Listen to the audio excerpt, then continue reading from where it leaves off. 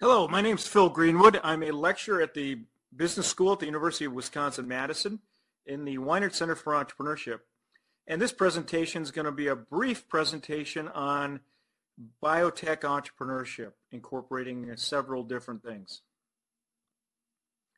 Our agenda is going to include a brief overview, in specifically talking about some things pertinent to biotech entrepreneurship.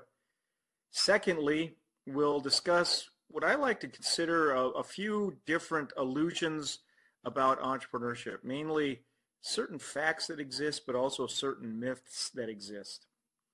Thirdly, we'll look at some factors that a lot of investors incorporate for ventures in general, but especially biotech ventures that make them attractive as potential investments, and then look at some things like after the startup, going into the future.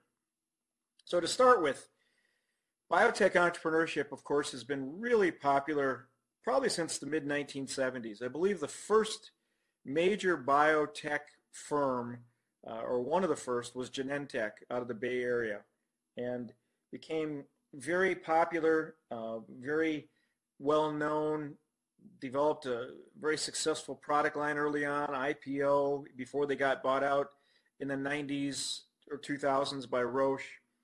Followed by companies like Amgen and a few others. Biotech companies, biopharma companies, are unique creatures unto themselves. They face a heavily regulated environment, a very competitive environment, a very global environment nowadays, and facing lots of different trends, lots of different things going on in the world and domestically in the U.S. that have put a lot of pressure but yet still create a lot of opportunity. And of course, in entrepreneurship in biotechnology, because it's technology based, there's always the pressure of new technologies that can leapfrog or replace current technologies.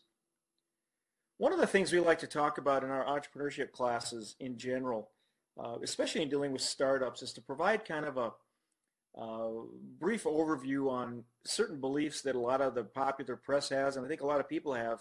They try to point out realities of startups and such. Professor Scott Shane, who originally had done research at the University of Maryland and has recently been at Case Western Reserve in Cleveland, has written a book called The Illusions of Entrepreneurship. And what he really studies using economic data and survey data and a variety of other studies is to highlight what what are some of the things people think are true about startups and small businesses, but yet what's the reality? As you can see here, one of the things that Shane really points out, and he says this is his number one myth or fact he tries to get across to entrepreneurs, is it's really important that the success of a startup isn't totally reliant on the talent of the management team or the people involved, but that the industry has a lot to do with it. Starting a software company as opposed to a restaurant, the chance for success and big success is so much higher. And the same thing with a biotechnology firm. Depending if you're in drug discovery or research products or software, can really have a big impact. Shane also likes to point out that the average business, and remember there's about 30 million organizations which are classified as small businesses in America, less than 500 employees. Now, of that, about 25 million are people who are independent contractors, work on their own, or don't have any employees. But the median startup that is cited by Shane from research using census data, the median startup is capitalized with about $25,000.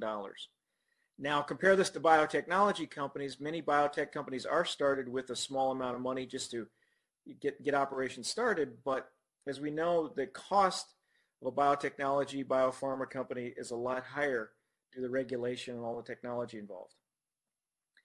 Initially, in the beginning stages of a startup, the majority of the financing comes from the entrepreneur savings, including mortgages or second mortgages on their house, relatives, a variety of other things. Also, it's important to know that business is typically either going to be a retail or a service business. Out of those 30 million, it's more likely it's going to be a hair salon or a clothing store than it will be, a biotechnology or a software firm. Most founders of small businesses rarely expect to make more than $100,000 a year.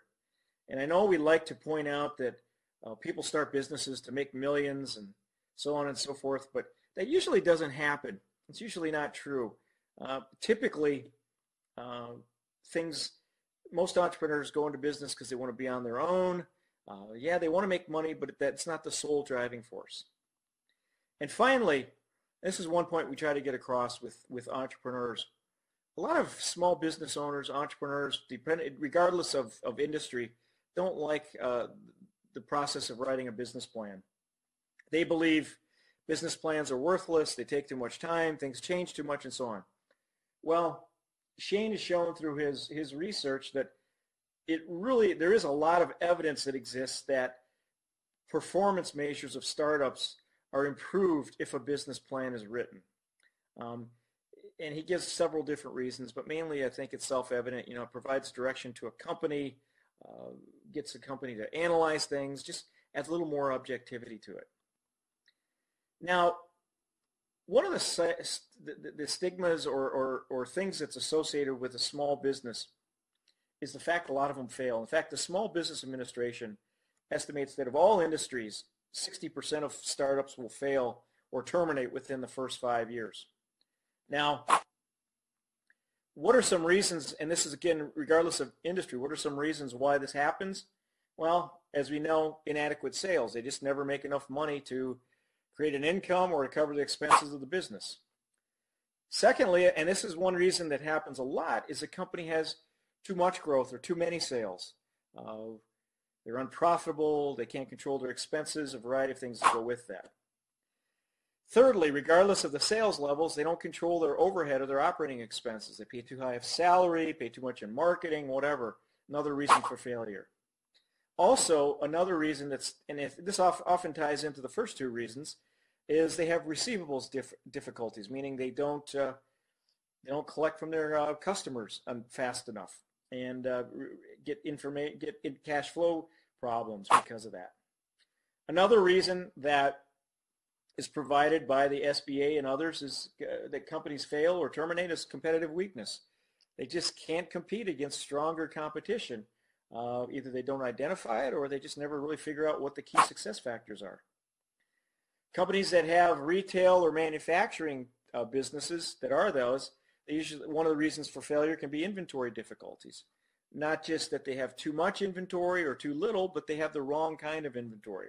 And of course, when inventory in a lot of businesses is not being sold, that's money that's tied up there and leads to cash flow problems. For retail businesses especially, but this goes for all businesses, location can be a big issue. There's been a lot of study recently about where you locate your firm if you're a technology type business. Are you better off being in a Boston or a Silicon Valley, especially in the biotech world where you have access to legal and all the talent and universities and such? Another reason, fixed assets. We spend too much money on capital items like machines, like cars, like buildings. We spend too much on it and can't support it.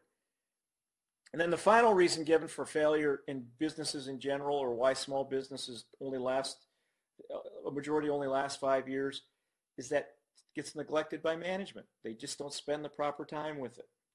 Now, something to note with all of these reasons, why we cover this, is a majority of these reasons are they're not simple reasons, but they're easy to understand, and they can be influenced by management. There's a lot management can do to mitigate these chances and definitely stay in business. Now, what about biotech companies? How are they different? Now, in addition to those previous 8 or 10 reasons just given on the previous slide, there's also other things that biotechs have to consider, biotech startups. Dr. M. Kidgatharan, who is the founder of Altheos in the Bay Area, did a nice little presentation at UC San Francisco not too many years ago, and cited a lot of data in his presentation about the biotech startup, biotech environment. First, he noted that there's a general thought that biotech startups have about a 90% failure rate. Now, one thing to note is that's not within like the first 5 years, but it can go as far as like 15 years where we'll find out whether biotech will actually succeed or not. Now, the bigger question is, okay, outside of being a normal business, why else might be a reason for failure?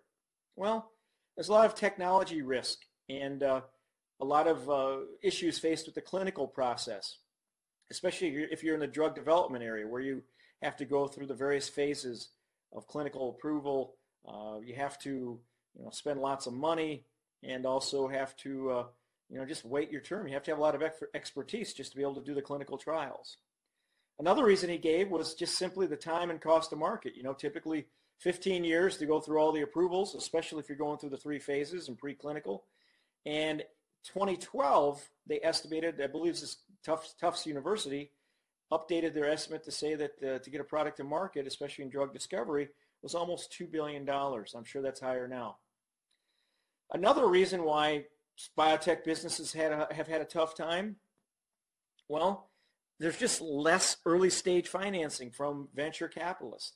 A lot of venture capital funds have found, and their limited partners have found, that it's easier to put money into software companies or hardware companies where you don't have to face the regulatory approvals and don't have the incredible length of time to wait to see if the thing really works.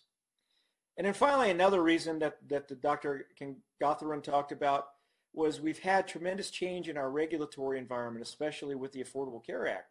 It's putting a lot of pressure, which isn't necessarily a bad thing for the consumer, but for companies, it's putting pressure on their ability to make profit, facing a lot more price controls or potential price controls, and just more emphasis on trying to save money in the healthcare environment. Now, while failure and termination is a big idea to face, we do want to make sure that we focus on the opposite side of that of, okay, what happens if you have an opportunity, an idea, especially for a biotechnology startup, be it a drug discovery or whatever. One of the things we always like to get across in our entrepreneurship courses at the business school is a quote from Albert Einstein.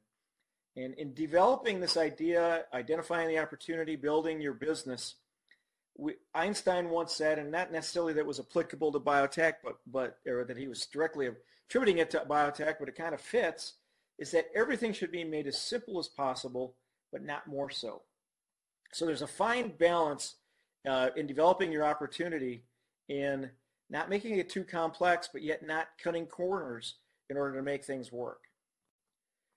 When we start looking at new ventures of all type, but especially in biotechnology, we really look at 4 general things. And this is a concept that was, or a framework developed by William Solomon, a professor at Harvard Business School in entrepreneurial management, entrepreneurial finance. He said basically there's a balance between 4 different areas for new ventures. One is the people and the resources, of course the team and the money involved and so on. Secondly is the opportunity, how big is the market and such. Thirdly is the deal, how much money is going to be required, how much do we forecast that the investors will make or the company will generate in profits. And then in the middle of the context, the macro environment, the legislative items, trends that are taking place, many times outside the control of the company or outside the control of the industry. But Solomon cites that we have to go through and balance all 4 of these in order to create, or at least to identify, a solid opportunity. And when we write plans, when we present, when we discuss investors, we got to make sure that we hit all these. Now, kind of a framework that I use in evaluating new venture opportunities is something called the outside impacts approach. That's an acronym, believe it or not. The outside impacts approach is a framework that was developed by Professor Stephen Kaplan out of the University of Chicago, who teaches in entrepreneurial finance and is a major leader of their new venture creation business plan competition and such. He's developed this checklist that he sees as valuable not only in teaching to potential entrepreneurs, but also he's found it to be very valuable when working with investors to teach them kind of a quick and dirty checklist to help get through different, help evaluate opportunities in a relatively quick basis. Now, you have to understand that with a lot of, especially venture capital funds, who ultimately are investors in biotechnology, a lot of biotechnology businesses, they may look at 2,000 to 4,000 or more different proposals per year. Many times those funds don't have too many people and don't have the resources to spend lots of time in evaluating them. So what they need is a checklist, or what we call a first cut feasibility tool, to weed through those 2,000 to 4,000 opportunities and to help select a good 10 or 20 different potential investments that they can perform further type of analysis. So let's just quickly go through some of the components of the outside impacts. Again, this is a acronym, and as you can see, the 7 major components of outside is to first look at the opportunity. Again, we'll delve into this greater detail in the next few minutes, but one of the great things people have to identify with is there an opportunity, and the items and the things that go with that.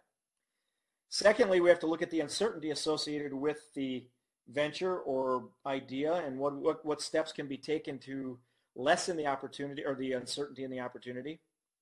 Thirdly, of course, the team. Fourth, the strategy that's being employed by the company. Is it the right one? Fifth, the investment that goes with that. And the D is the deal structure that's associated with that. And then finally, what kind of exit opportunity is available for the investors. And what Kaplan says is that all 7 of these items have to be addressed, and they should not have negative answers with them. So in other words, we should not have a negative response or a negative analysis associated with the team or any of the items. Or if there is a negative, we pass on the deal.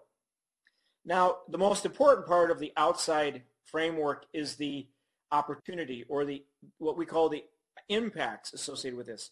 Again, think of impacts as an acronym.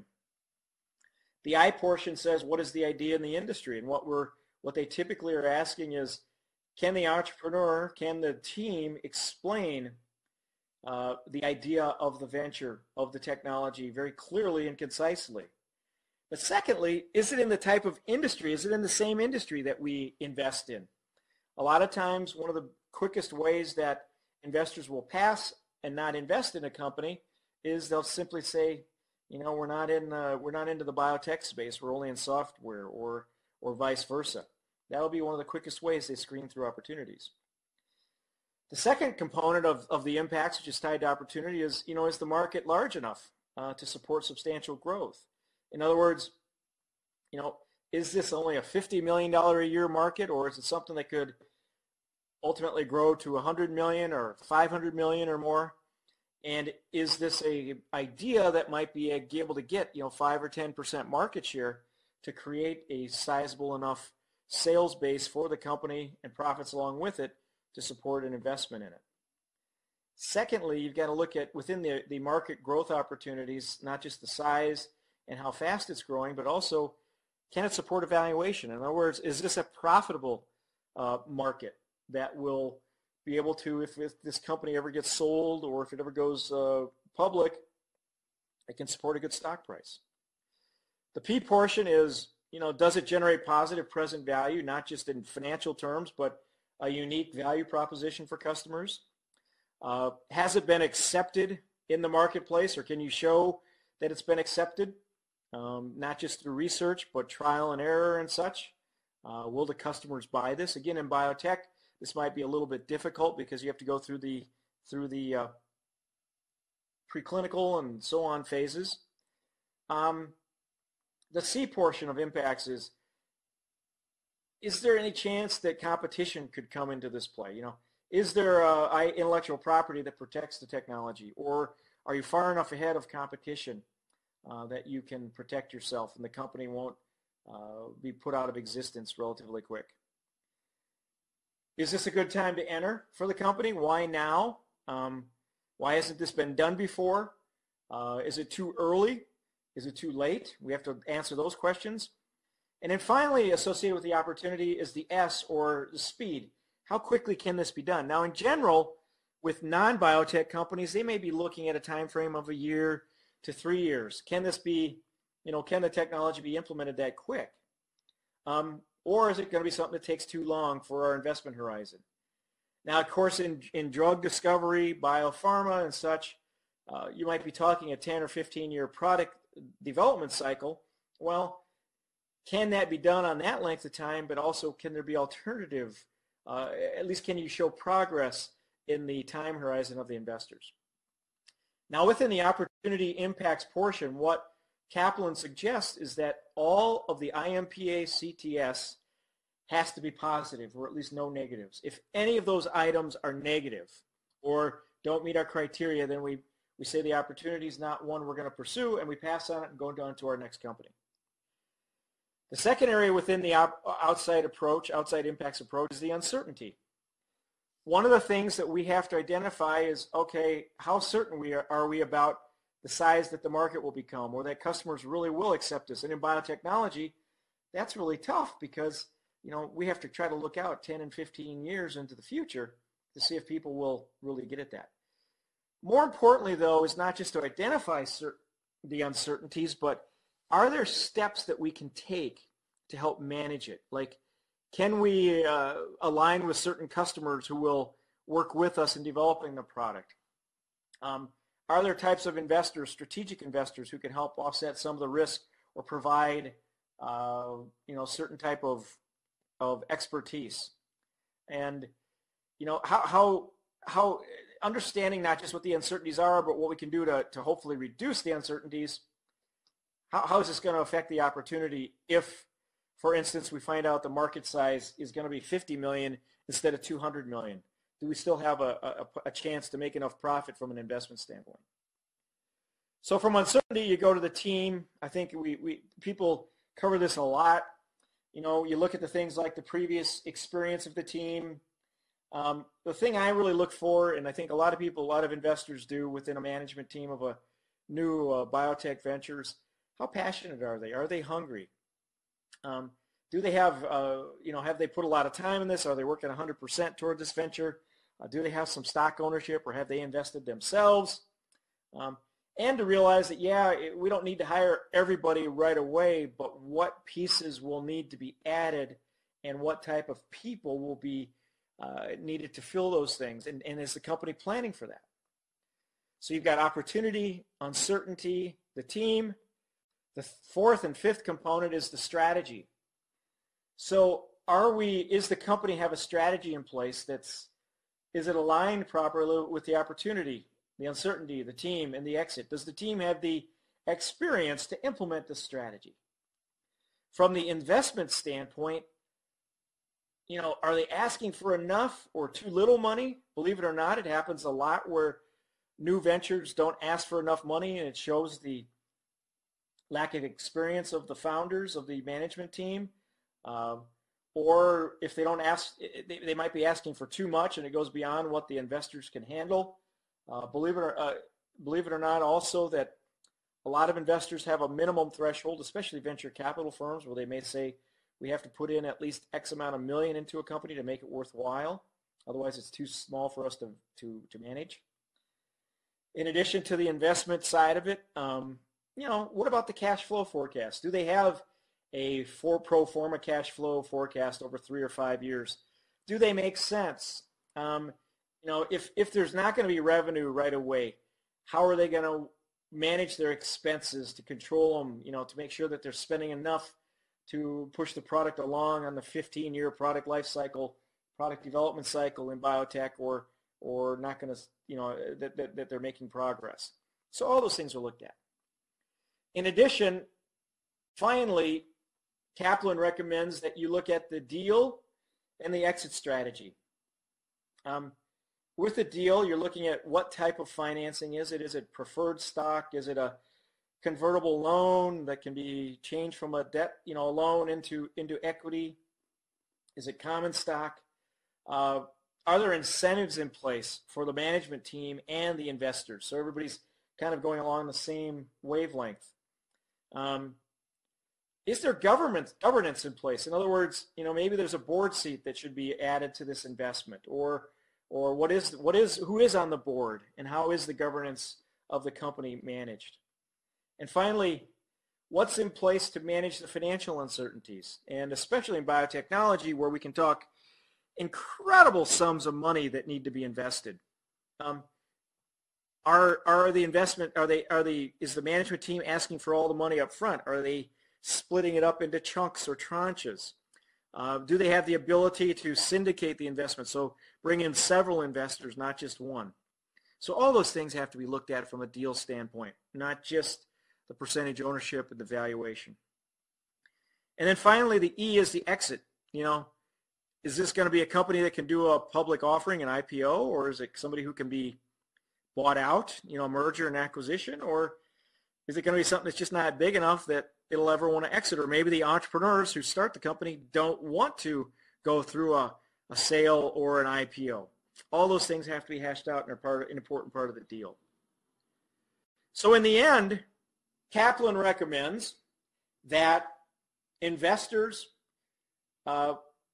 if all the items, the OUT, SIDE, don't come out positive, or at least there's no negatives, if there's any one of those negative, they pass on the deal. In other words, they leave it outside. Other things that biotech or venture capitalists will look at in biotech ventures is what we call the 10X factor. Can they put money into this company and in 5 to 7 years get 10 times its money back? Also, things you want to look at is the founder's dilemma. In other words, people who start these companies, be aware of what happens to their role in the company as time goes on. Now, the 10X factor, all it really says is, can we get 10 times our investment back? In other words, for instance, if we put in $1 million in a company this year, 5 years out, can we get $10 million out of it? In other words, when they sell the company, when they do the IPO with the percentage of stock that we own, can we get that much money back? Now, why this is important is that a lot of times investors don't talk in terms of in saying things like, we want a 15% return on our investment, or we need a 15% IRR. In other words, typically they'll say, we want a 5X or a 10X return. Well, it's important to note that that's what they want and that's what they mean, but also it also points to, if they can get a 10X return in 5 years without having to invest any more money, that's about a 60% annual rate of return. And for a lot of people, a lot of entrepreneurs who haven't been dealing with venture capitalists very much, this is kind of, when they hear that equalized interest rate or internal rate of return, it tends to set them back a little bit to think, people need that kind of return on their investment. Isn't that a little high when I can go to my bank and get a loan for 5%, or relatives will invest and only want like 10 or 15% annual rate of return. But there's a reason for that. It's because people in the venture capital industry, typically in a fund that they have, will invest in about 10 to 15 companies. And historically, out of their fund, usually only 1 or 2 of those investments will actually make money. In other words, be home runs. So they have to use some big threshold to try to identify what attractive investments are, because even after they make the investment, because every company they'll have in their portfolio will have passed this 60% annual rate of return, or at least the potential for a 10X return, only one or two of them will actually generate that. The remaining 80% will either lose all their money or most of the money, or maybe just return the principal to them. And what's critical for investors, especially in biotech companies, is they need a liquidity event. In other words, the company better plan to do an IPO in 5 to 7 years, or better plan to be sold to a larger biopharma company or something. And if they don't plan for that, or it's not in the cards, that makes it a less attractive investment. Secondly, when talking about the 10X factor, investors get very concerned about, are they going to need a lot more investment money after they make their original investment, and will that dilute down their percentage ownership? Because what will really drive the value of their investment is not only the overall value of the company, but what percentage they own of that. If the company needs additional lots of financing and the investor can't put much more in after their initial chunk that they invest in, they could get reduced down to a very small percentage ownership and really decrease their chances for getting a big return on their investment. A third thing that comes into play with this 10x rule or criteria is that it really shows companies, especially in biotech, biopharma, they have to be in markets that have really large potential market values or market potential.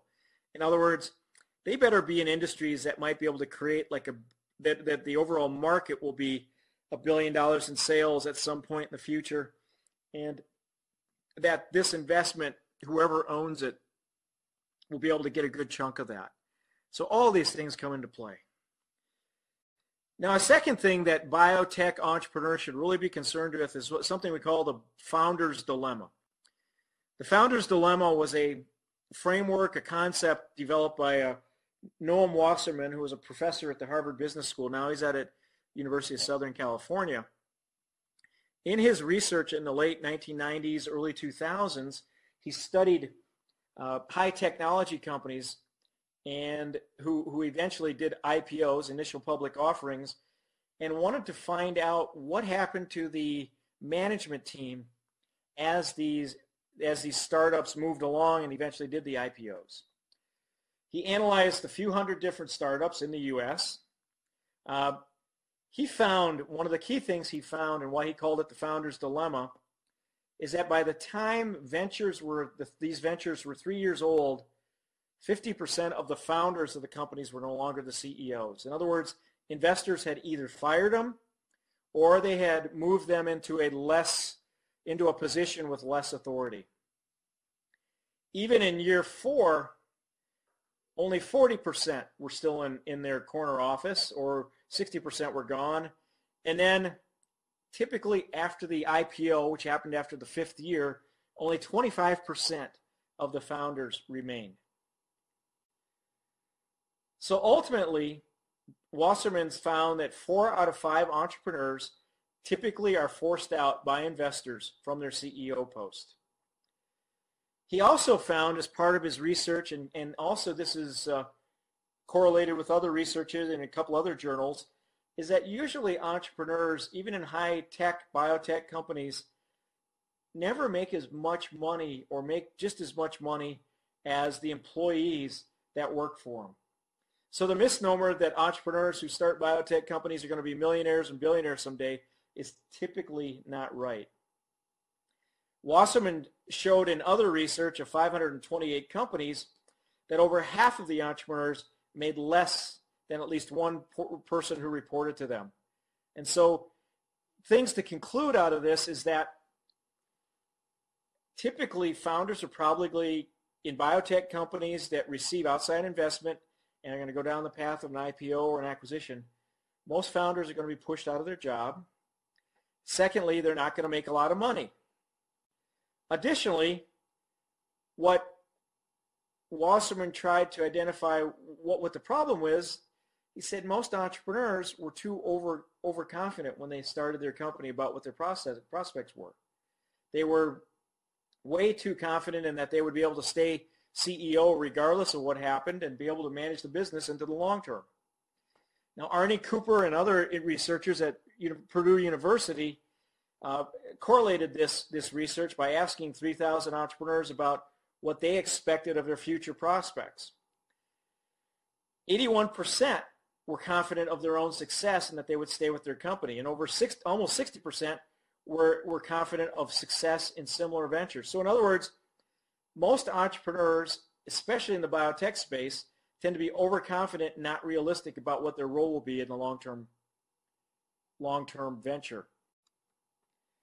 Now, what Wasserman recommended, and part of what he concluded from his research, is that investors and entrepreneurs must realize that there is a control versus wealth trade-off.